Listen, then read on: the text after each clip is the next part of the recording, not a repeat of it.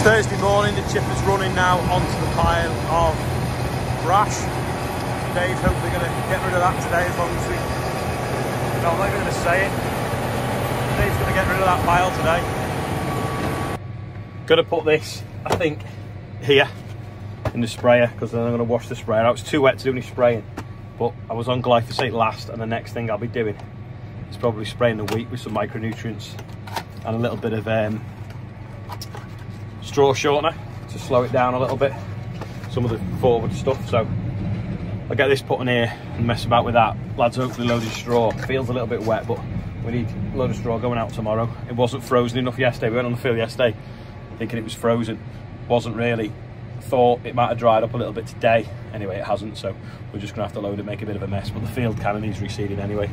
So I'm gonna, rather than screw holes in that, I've got some of them sticky pads, so I'm gonna put them on the back of the brackets and just glue it in.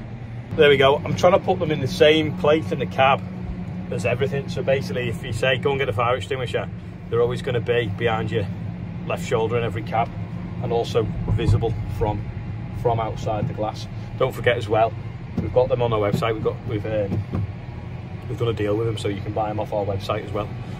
Yeah, it's very wet, the field, so we're going to put the trailer in the yard and then just sneak in here and just get them under the stacks. Okay, problem is we didn't have enough hay caps for there, so they're a bit wet, so we've got to reject the top 4 bales, but the bottom 4 are all right.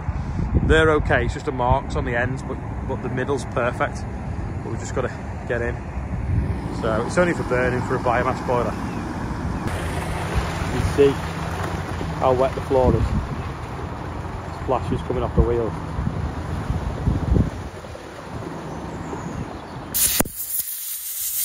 Rob's just going to fix this motor here, the silk on it. See, it's popped out there. Just take it out, get a new seal, and then get the bucket brush working again. Oh look, yeah, gets too much pressure and flicks the seal around, doesn't it? Bit laster. Oh, does that mean it's spring if there's a butterfly about it? Just watch you out. All right, Dan. See you later, mate. Thanks, buddy. All right. Can't fly. Quick change, next stop, NFU meeting to discuss hopefully these ludicrous changes to the regions where they could see the northwest and the northeast combined, which would make a region that goes from basically Crewe to Northumberland. 3.5 to 4 hours between the two. Absolutely ridiculous idea. So we're gonna see if we can come up with a plan to basically keep the regions the same. I can understand closing the offices to save money, but actually amalgamating a region of that scale with the Pennines down the middle is just absolutely crazy, especially from a crops point of view.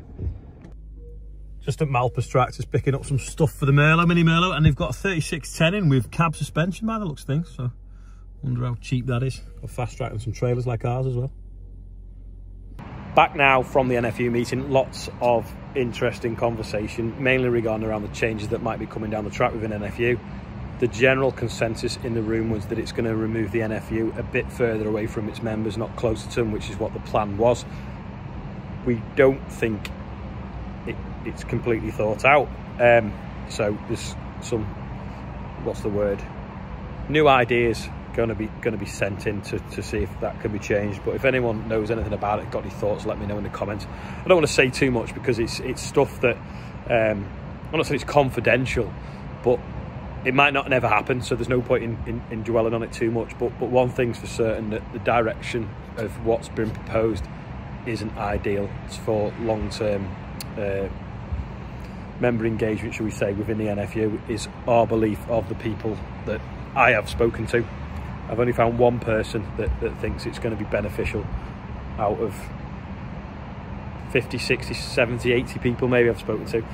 So, yeah. Anyway, back with the day of farming.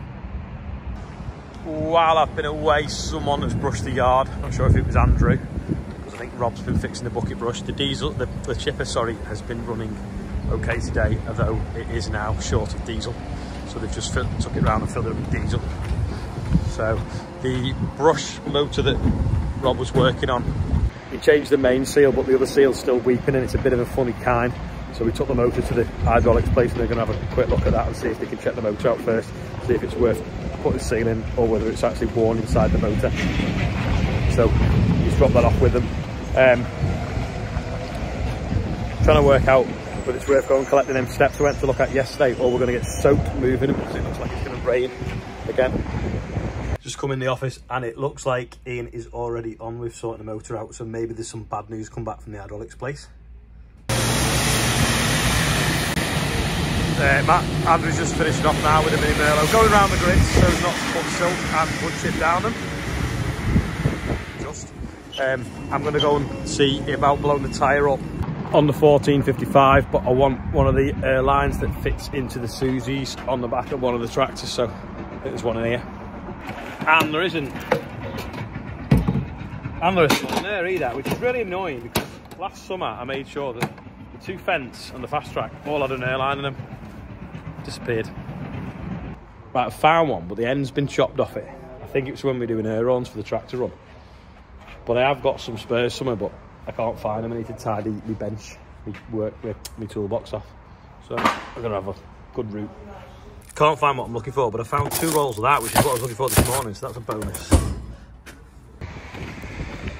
Giving up with that tyre now. Rob's took an air receiver around, blew it up, but it's not quite hard enough, so I'm going to do it tomorrow. Everyone's had enough because it's been wet and we've been tidying up anyway. But someone was saying yesterday that the light bracket of this trailer was overcomplicated. Well, there's a reason for that. I'll show you. So they were saying, why is it just not square? Well, the reason is it doesn't, if you tip grain and it splashes up, it falls straight out. Even this, it's got a plastic bush in there and the guard doesn't go all the way to here, because again, you'd get stuff going in through these grills and then living on the top. But it's obviously designed, it's all, like even these are round and not square. So anything that flows in just falls completely off. So yeah, it is overcomplicated design, but it's to make your day easier in the summer because everything's just falling out it. Bit like these, when you're spreading muck, these guards hinge down and protect the lights so you don't get all this splatter all over the lights. And then when you go on the road and you shut the door, this arm goes up and down and lifts these up, and then you can see the lights then in here. Someone's obviously thought about it all. Just looking at this, so if you look at these tyres, they're obviously overinflated, a few people did say, so they weren't completely gripping on the floor the other day when we were pulling against the Xerion. So if you let them down a little bit, you get the full tread depth gripping. So maybe we do it again one day and change it with different tyre pressures. Yeah, it's probably enough to drive it round to the workshop, but someone's took the top link because the standard top link wasn't long enough, and I think we had the one that's now on the front of the fence on it. But I need a longer top link to make it fit, and I think I might convert it back to the Merlo. But also, on eBay at the moment is a truck sweeper with like the suction thing on the side for sucking the grids out. So because we've got a bucket brush for the Merlo and we've got the broom, it's all right that if you've got it on front linkage, but I think a truck one with a thing for sucking the grids out might be better. So I might sell that, I don't know. So if anyone's interested, let me know. But it's probably like 5 or 6 grams worth maybe. But the truck one, because it's got a suction on it, we can use it in the boiler room. We can plug a big pipe into it and use it like a big hoover for sucking ash up and wood chips, so it'd be a bit handier and a bit more useful, because like I say, we have got the bucket brush, but on the road, on the front linkage, that's good because you can go the same way as the traffic. Are you ready for today's birthday bumper? We've got Matt Denby on there, Old Man Grandad, Patrick Comerford is 12, Jacob Duge, I can't pronounce it, sorry, Andrew Johnson, Elliot Haynes, ERH Services, so that's the GPS guy that put the GPS on the mower, so he's actually put his full title on there, he's 46. LC Ralph is 1. David Grice, so he used to work at Birch's, which was the Case dealership in Rainford when we used to have Case tractors years ago. Edward Lloyd, Damien Tart is 19, and Ben Baxter is 18. So happy birthday, everyone on there. If you want to be on the birthday bumper, there's a link below every single video for like the last year, and also you could scan that QR code if you really wanted. But yeah, we're well on the way to the 30 grand, which is amazing. So will we make it? Hopefully. That's by doing it a year, 30 grand within a year, which is a lot of money. It's like a really good salary for someone, isn't it? And more importantly, it's about 10 missions, which potentially have saved people's lives from the air ambulance, which is great. Fast Track's all loaded up with some straw to go in the morning for the guy with the chickens. Today in the meeting, talking to a guy who has a poultry unit, and he was saying that how a lot of the sheds are empty because they can't get insurance now because of avian flu. So that basically means that if they were to get avian flu, the flock could be wiped out. It could be 100,000 quid, and they used to be able to insure for it because it's so rife they can't get it. So they're basically, a lot of poultry farmers, because they're losing money anyway, because they've gone up chickens in the supermarket, but they haven't gone up to them. So they can't afford the risk of heating the sheds, getting avian flu and everything. But apparently there's a lot of chicken coming in for the moment from the Ukraine as well, which is also keeping the prices down. But there is going to be poultry shortages within the next 12 months. There's no doubt about it, because of the sheer numbers that are empty, and also the fact that people just can't take the risk of stocking the sheds. So is the government going to step in and do something? Who knows? Probably not. Anyway, that's about it for today. I'll see you tomorrow. Actually, it's not the end. One last thing before you go. We have got some new merch in stock, and we're trying a new logo on some of the hats as well. So they're on the website now. Ian's put them on today, along with the fire extinguishers as well. Check them out. Buy one, I've had a tax bill. And I don't even want to think about the fertiliser bill that's on its way as well. But anyway, it is the end now. Thanks for watching. I'll see you tomorrow. Actually, it's not the end, and there's still more to add, because what's happened today is some of the farmers in Holland, Dutch farmers, have set up a political party, and they've just won a lot of votes, so that they've now actually got a sway within their parliament. It's huge news, which is great for them. But I don't normally get political, but because of the current state of UK politics, maybe we should have you know, a political party for farming. Perhaps Jeremy Clarkson might want to be the leader of it. Who knows? What do you reckon?